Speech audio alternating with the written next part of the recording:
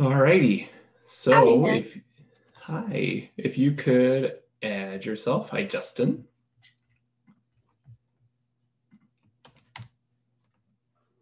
You could add yourself to the list of folks joining us today. That would be awesome. Hope everybody's doing well today.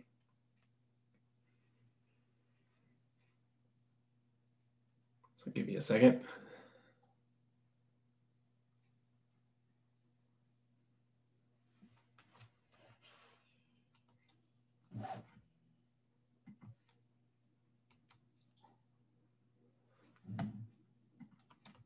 Add yourself and tell us how you're doing.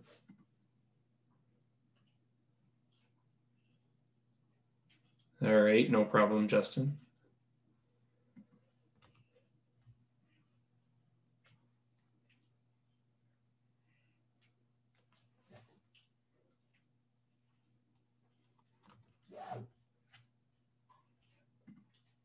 All right, well, I will share my screen and we can go ahead and get started. All right. So I had a couple agenda items that needed to be taken care of. One is, just so folks know, we are changing the working group name from DNI to DEI. And I slowly, before this meeting, slowly am starting to get this done. So I have the first pull request. I just started with the README. I thought that was the most sensible place to start. And so I just went through and added where it was diversity. Well, we can just take a look.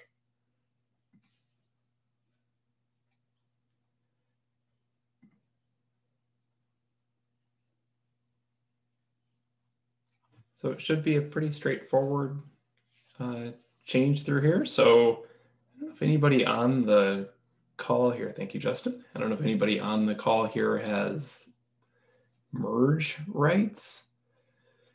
But again, I just thought I'd start kind of first things first. Let's just start with the README and then I'll kind of cascade out from there. Hey, I should have merge rights. Don, you were muted somehow. Really? Well, now I hear you. Can you hear me now? Yeah. Okay, weird. Yeah, yeah, I should be able to. I have merge rights. If we're ready for it to go, I can. There was nothing like crazy about this at all. So that would be awesome. Thank you. Totally. Honestly, going through this, there were two things that I think one is, oh, whoops, I didn't mean to stop sharing my screen. One is, I think we probably need to go through all the READMEs of all the working groups. READMEs are kind of, it's what it made me realize that there are some kind of legacy things that get stuck in READMEs. There were also some smaller things, like sometimes we use counts in READMEs, which I think should be removed. Like we have 5 of this or 7 of that. To me, READMEs should be a little bit more general, just telling us about the working group. And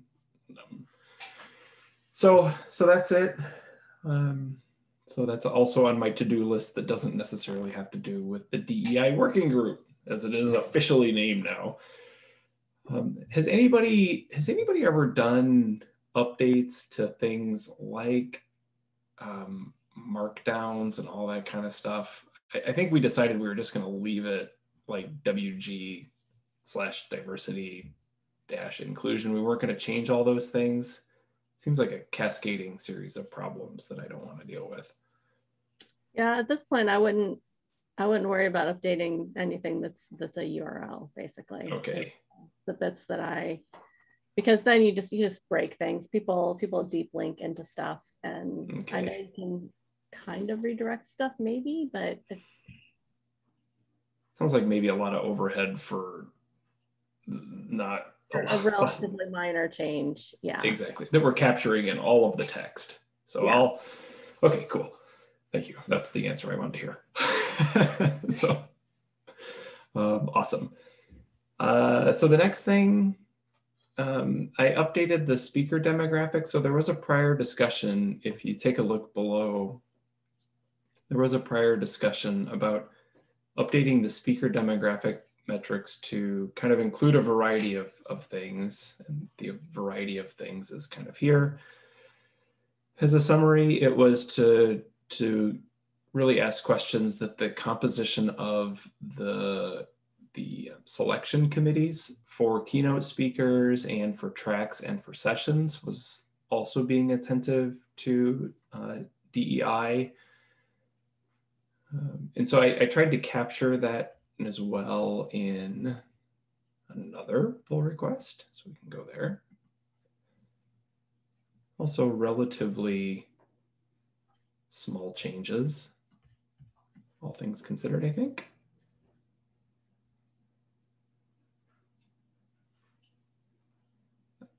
You can see in row 17 here, the keynote track and session selection committees are themselves diverse. I think that was something that had come up. Another thing that had come up, I think it was Justin had mentioned, that new speakers, not just repeat speakers, so it's row 16. We just also had an attention to new speakers from diverse backgrounds. And then the one thing that I didn't know how to really get in here was, do you remember the discussion last week? It was to help ensure that DEI isn't like attended to, but ultimately marginalized in the conference. You know, that you say, we're attending to DEI and there's a DEI track on the last day, you know, and so it ends up being completely marginalized in the conference. I wasn't sure row 25 was the best way that I could kind of say this simply, but I don't feel like it's capturing it, and I'm not sure how much we want to attend to this, or if you have thoughts, I'd love to hear them. Justin, you have your hand up? Yeah, can you hear me? Yes. Yep. Perfect. So just one thing that came to mind for me looking at this is thinking of like cross-functional, like trying to find something that builds that idea of intersectional or cross-functional activities, because I totally see that even in my work with diversity and inclusion. It's like it's so easy for it to be, you know, to be in its own bubble, and then the diversity people go to the diversity talks, and then all the other people in the community don't go to the diversity talks. But I was actually talking about this experience with someone last week, back when in-person conferences were a thing, of just of an experience I had where someone at the beginning of the conference, they opened up with just like some reminders of like just opening about like being inclusive and trying to be mindful about how much you speak versus listen, just all these kind of things of like putting that out there in the big opening keynote where everyone's in the room, you know, and it's a big moment. And I just remember talking to someone after that where he was like, you know, and he believes in diversity and inclusion. And he was like, wow, I would never have thought about that. Like, it makes so much sense. Like, wow, I should be doing this. So kind of a long way of saying, like, I think if we could explain it in a way where we're emphasizing intersectional or cross-functional, like diversity and inclusion doesn't need to be its own bubble in the event, but it fits into the other things you do. I don't know, maybe I'm just adding more words and making it more confusing. I don't know if that helps or makes it worse. It does. It definitely makes sense. Okay. Do other people want to comment on Justin's, or maybe say it in fewer words or something like that? Other ways to say it, that'd be cool. Sorry.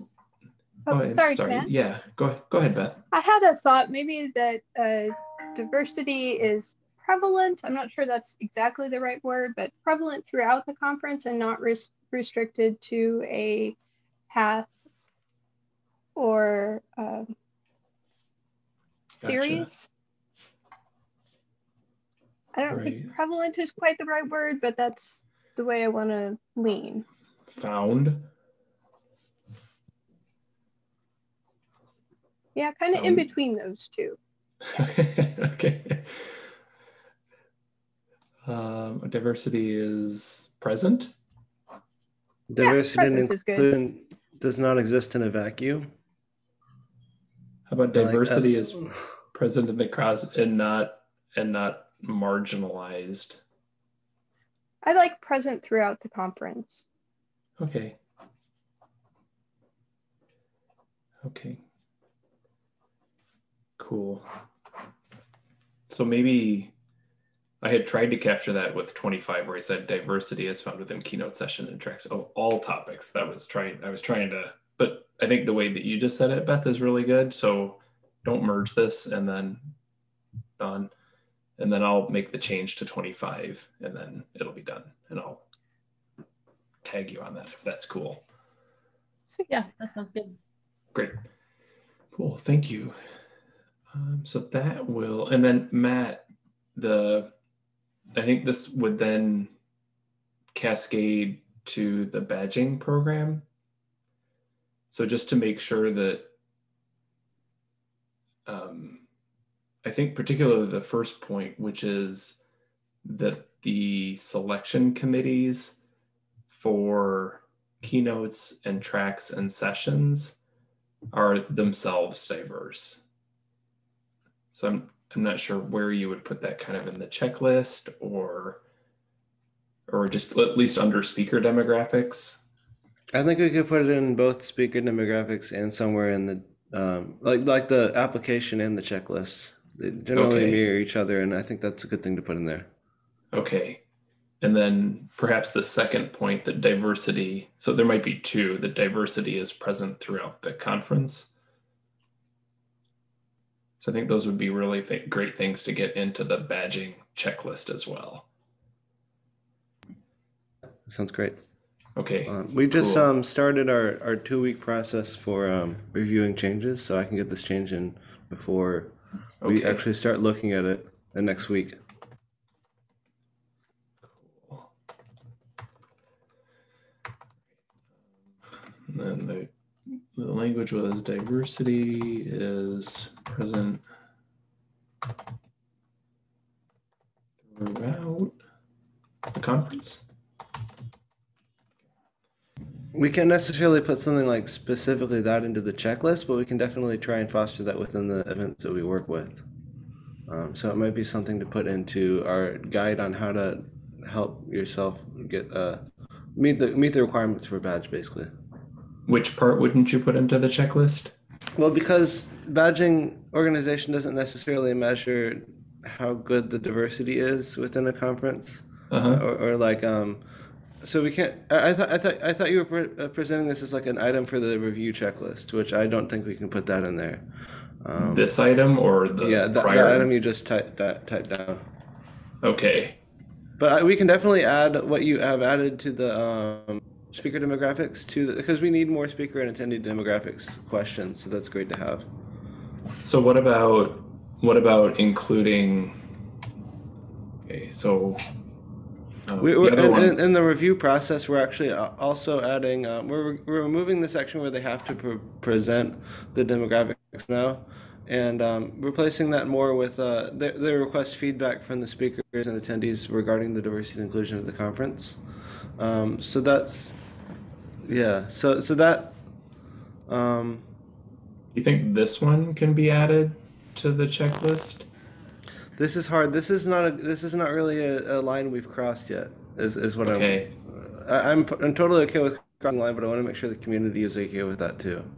Okay. So I can put it up for review. Yeah, do put it out. So please put. I honestly, I think it would be great to ask conferences to also describe how they ensure that the selection committees are diverse. Okay. I think that seems very reasonable to do, because a lot of the alignment between the conferences and the checklists are, to your point, they're just kind of things that they've put online that say we are attentive to this and this is how we're handling it, and this might be similar. Okay, that makes sense. What about the second one? Would you put this out for review or not necessarily? I'll put them. I'm not the person who decides whether or not they go out for review, and I'll definitely put them out for review. I'm not a big fan of making judgments based on their diversity and inclusion at how their conference is going, just because that's not what we've done in the past. But I'm open to changing the direction and going that way because it is something that we eventually needed to do. what if these reviews could simply say like something, this is something on the website to describe process, and then this would be present. So like just a statement. Diversity statement is something that would be really nice on the website that recognizes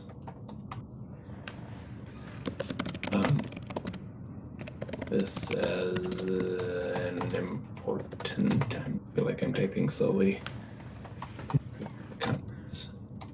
Okay, how does that sound? Okay, yeah, that sounds great. You've done a lot of my work for me already. Well, that's why we have these meetings, so that's cool. Yeah.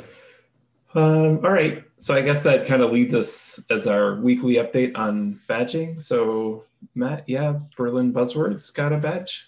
Yeah, well, we're just waiting on the approval from the person who applied, Max Plain Schwartz, and they're going to as long as they accept the gold badge, which is the top tier badge that they have been awarded, we're going to go ahead and put them on the list, and they can add it to their website.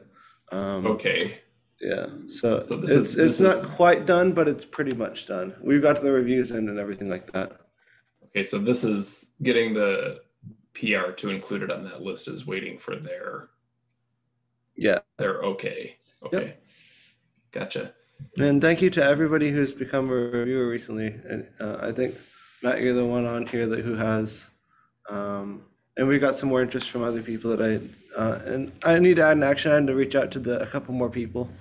So I'm gonna add that in. Do we have an updated reviewer list at the moment? Yeah.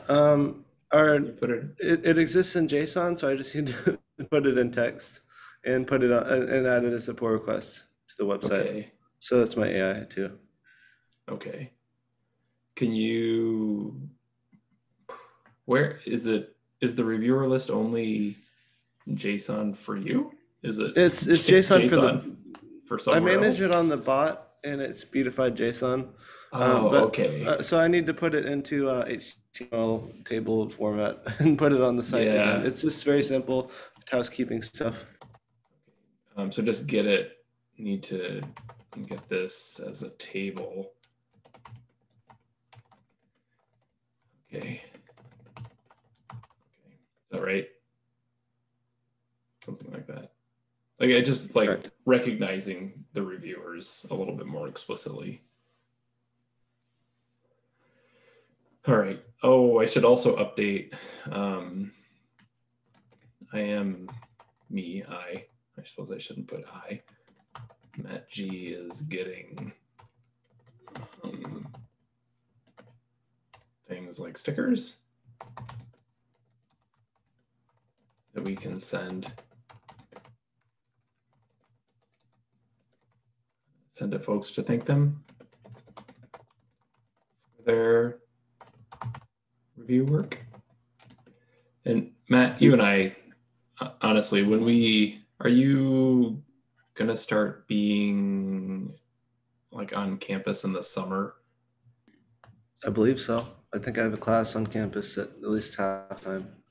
Okay, because maybe when that gets to be the case, we could, because at some point I need to like physically get these to you. Yeah, like sounds good. Now's not quite the time, but maybe towards the summer we could arrange that. Sounds good. Okay, and then we could also talk through just kind of how to get that done, like to get it sent out to people. Okay. Thank you, Matt, and thank you everybody for all of the batching work that you're doing. So we had this from last time, which was the diversity with regards to bandwidth. No resolution since last time. I thought maybe we should just tag the issue to see kind of what's going on with that, because I think it was Don's point last time, until we have the original author, we probably shouldn't make judgment calls on which direction the metric should go. So still just holding off. No problem there. One of the things the last thing, honestly, that I had on my agenda was Okay, so as you all know, we're doing the CHAOSS self-reflection, right? Which is how we can center DEI as a critical part of the CHAOSS project. Do people have thoughts? I took a really fast screen capture of the navigation at the CHAOSS page, and this is what we have currently at the top. So about community CHAOSScon software metrics, initiatives, participate, and donate. So we're getting a little busy up there, but there's starting to get to be some really, I think, important diversity and inclusion efforts, whether it's badging or whether it's the self-reflection. So part of me says, what if could we find real estate in this banner somewhere to put DEI as a top level banner? I don't know what people's thoughts are on that. Just because we're doing so much in this, and so like get rid of, I don't know, initiatives or get rid of donate. Like I don't think anybody donates, but like I know we're limited in space. We can't just keep adding things across the top, but making DEI more prominent is one of the things that we are doing and contributing to in CHAOSS, I think is something that we should think about. I would say move D&I were not contribute, donated, and move donate under community.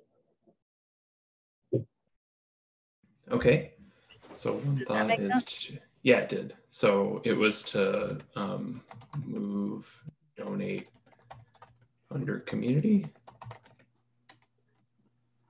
Might also move donate under participate too. Yeah. Is it just a different kind of way of participating? Just another idea. No, I like that. Okay. I'm actually driving, so I'm not like watching the slides. Okay. The screen, so I'm going off of what Matt says. No problem. Yeah, I hate to Dawn, suggest do you have this.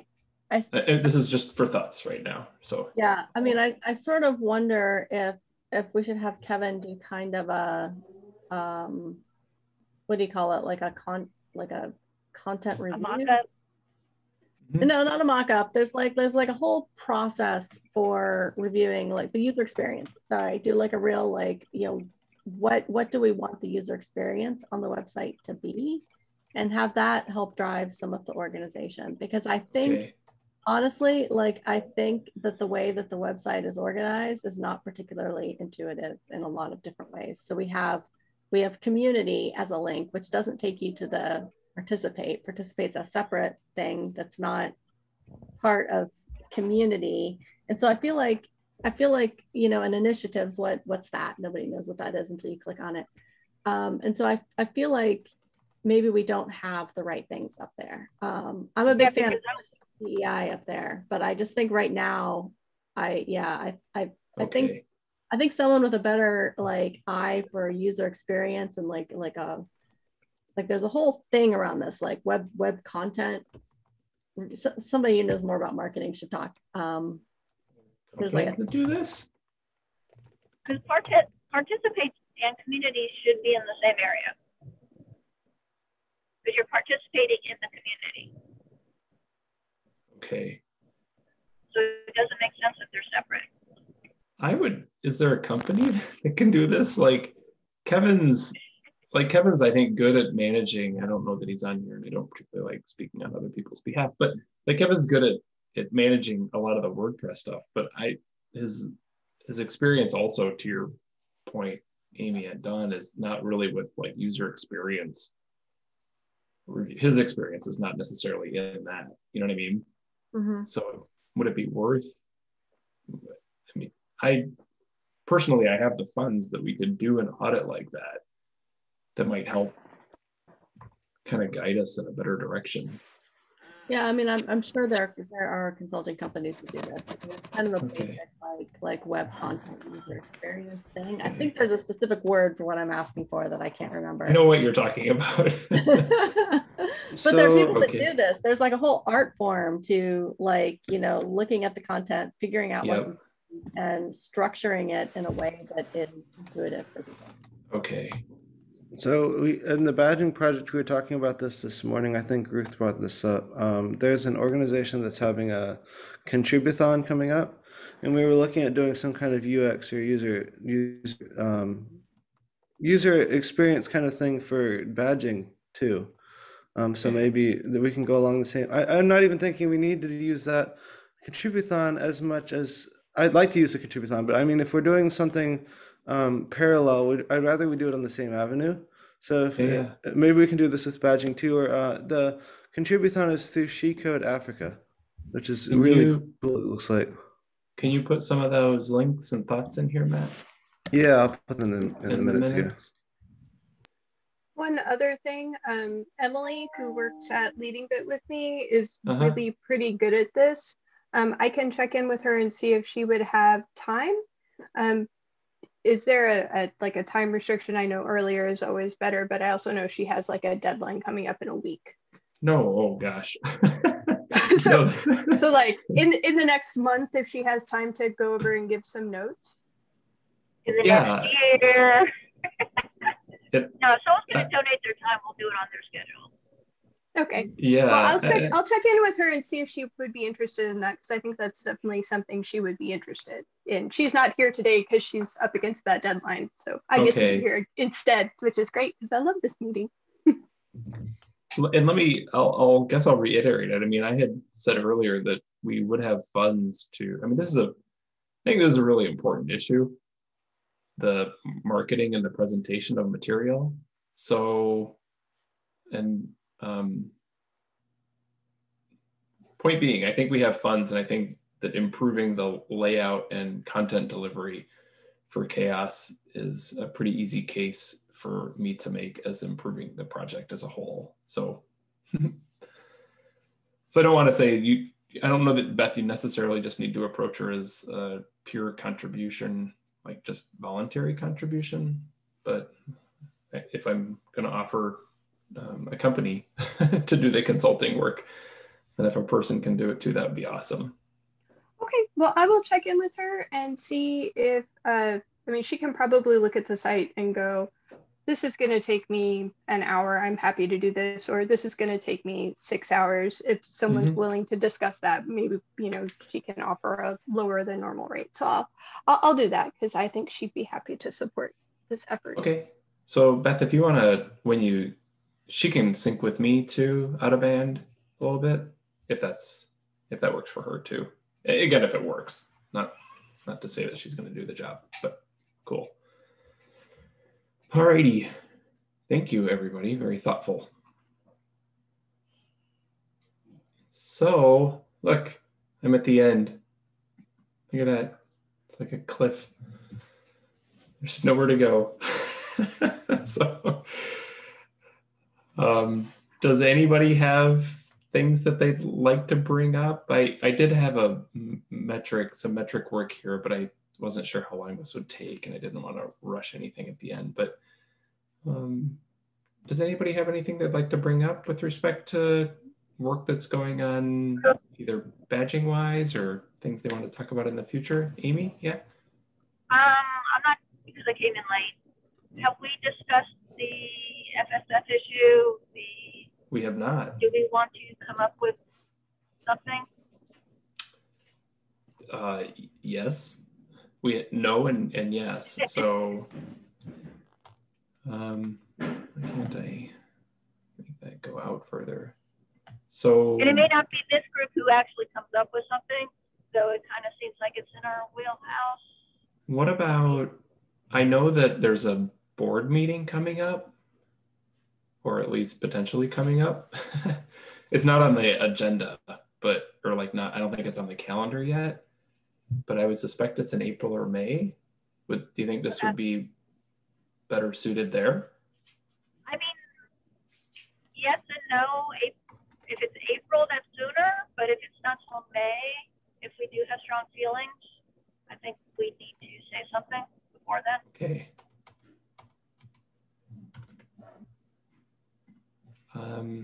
Maybe, how about?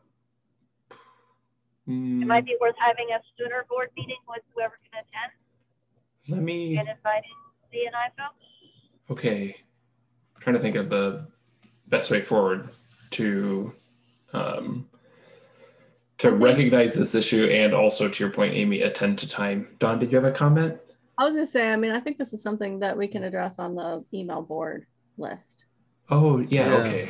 I mean, I think this is something we could do via email. I wouldn't. Okay. Convening a board meeting is more logistically difficult than one might imagine. I don't think we need one for this particular thing. Okay, I'll reach out to Nicole and Georg, who are co-directors, to start this, if that works for folks. Yep. Okay. And I think we're not looking to have any kind of, are we looking to have some kind of public statement? Are we allowed to, like entitled by law, to do that kind of thing? Or are we just looking to talk about it and see what we're going to do about it? That's a good question. I don't know. So I first learned about this issue, not from Twitter or Facebook or anything, but I got an email from Outreachy, and that they had barred the participation. And I think that was a really well worded email that helped me kind of form my own opinions about it, and was very kind of like professional. I think that's a good way to look at it. I think. I don't know. Okay. Okay. I'll probably reach out to somebody at the Linux Foundation too, just to like figure out how all that works, because I think that's important as well. All right. Thank you, Amy, for bringing that up. I would say my pleasure, but I don't think it is. I appreciate it. It just seems like if we don't say something, we're saying it's okay. Okay.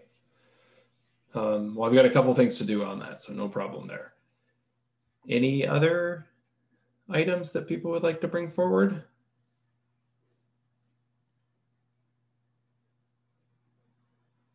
Going once, going twice. All right. We are now at the end. So thank you, everybody. It is good to see everyone. And I hope that you have a wonderful day. And if I don't see you, you have a wonderful week. And if I don't see you next week, you have a wonderful week and another week. And however long after that.